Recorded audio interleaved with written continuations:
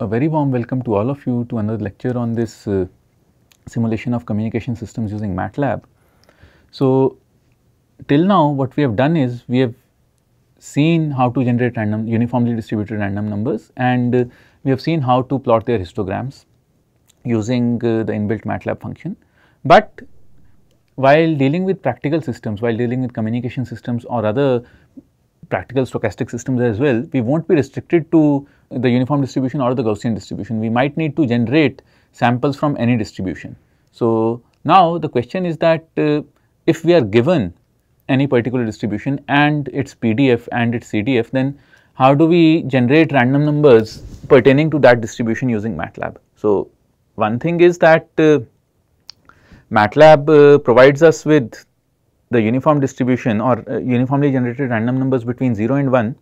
So, the question is how do we extend this? So, in this short lecture we will discuss one result that helps us do that. So, we start with that let z is a random variable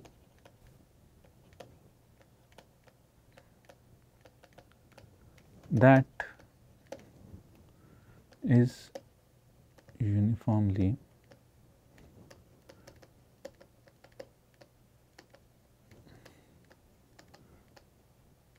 zero and 1. X is a random variable that is uniformly distributed between 0 and 1, and we want to generate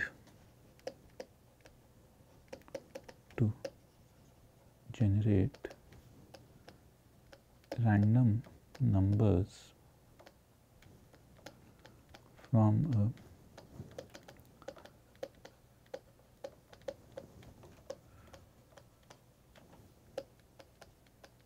is fxx. Fine. So, we know that for all real x there exists y equals fxx. So, now since the CDF is also a function, since the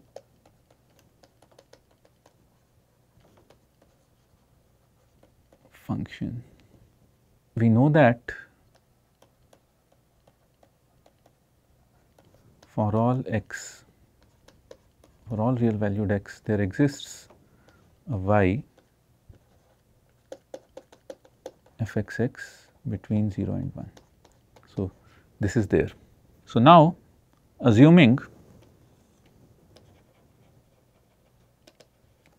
gy be the inverse of fxx or gy equals fx inverse y, then if we define it like this, then gz, say I define w equals gz. So, uniform between 0 and 1. So,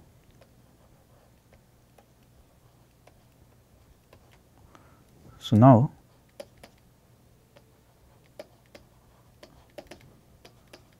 probability gz less than equal to w equals probability that inverse z less than equal to w or z is less than equal to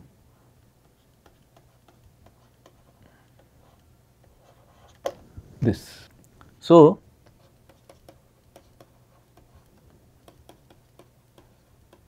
probability that z is less than equal to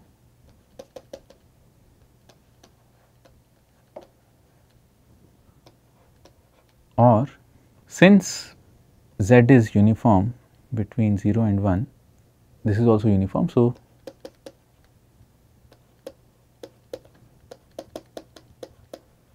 this since fxw is between 0 and 1 and z is uniform between 0 and 1. Since fxw is between 0 and 1, that is uniform between 0 and 1, fww by definition of the CDF of a uniform random variable is equal to fxw, or if we substitute the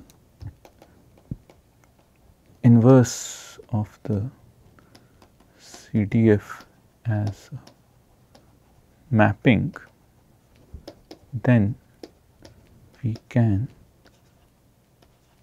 obtain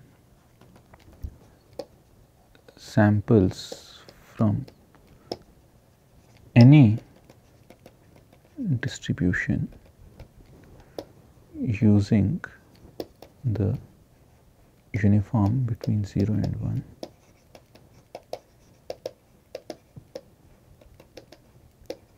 Using the uniform between 0 and 1 distribution. Fine. So, that said, we conclude this short lecture here. In the next lecture, we will look at some examples and see how can we generate practical random variables or other random variables using uniform distribution or using the inbuilt rand command. So, in that lecture, we will describe the random variables as needed and we will continue. So, thank you.